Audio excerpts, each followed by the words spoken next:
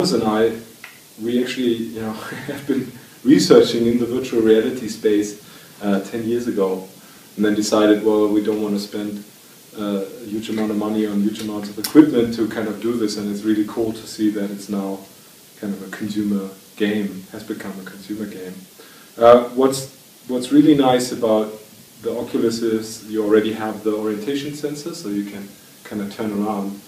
What's kind of missing is moving around the holo deck, and for this optical technologies are really cool. As we can see here in the virtual reality world, we have these optical markers, but you can also put a camera on the device, like with this very new and very cool Metaio 200 by Epson, which already has a camera, and you can kind of get your own position and your own movement, also the positional movement through the room. So you can, if you're in the holodeck, you can walk towards something and back and around and not just rotate.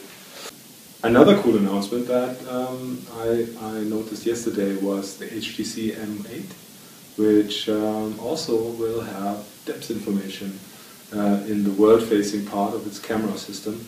And that's huge because that solves a big problem for us. So if you look at the IKEA catalog, we have to put the catalog on the ground to get the scale of the room. And having depth, we don't need that anymore. We can get,